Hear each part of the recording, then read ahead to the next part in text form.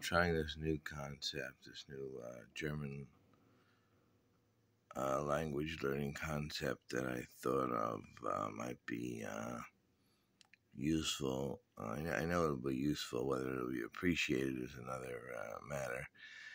But whether this would be appreciated or actually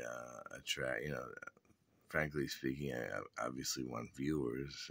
More viewers on YouTube equals more success, and so we all know how that goes. But anyway,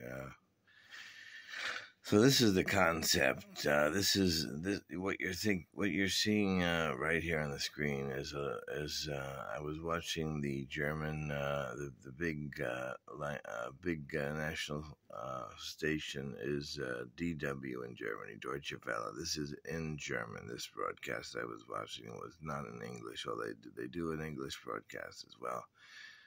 But this is what my concept was. I'm big on with languages, so the student doesn't get overwhelmed, whether it be the beginning, intermediate, or advanced student. In order that the student does not get overwhelmed, just concentrate on one phrase at a time, so that is not as overwhelming. So even with this little snippet right here, I could have tried to analyze the whole sentence, which is quite, as you can see, it's quite long. But rather than doing that, we're going to concentrate just on the first part of the sentence, because it's a useful, I feel it's a useful phrase that one would want to learn and one should learn while studying German. So let's get into it.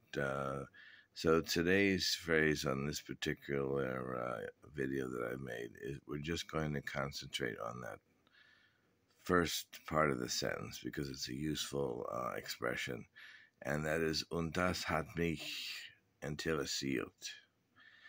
So just a very simple phrase there, but it's useful.